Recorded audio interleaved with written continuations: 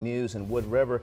Police say that one man was flown to the hospital with life-threatening injuries after a shooting early this morning. The investigation centered around a home on Tennyson Avenue. Now, this is just a few blocks west of South Central Avenue. What we do know at this point is that a couple were taken also into custody. Police say they do not think this was a random shooting, and they do believe that the shooter is in custody. Again, breaking news this morning, a man flown to the hospital after a shooting in Wood River. Also breaking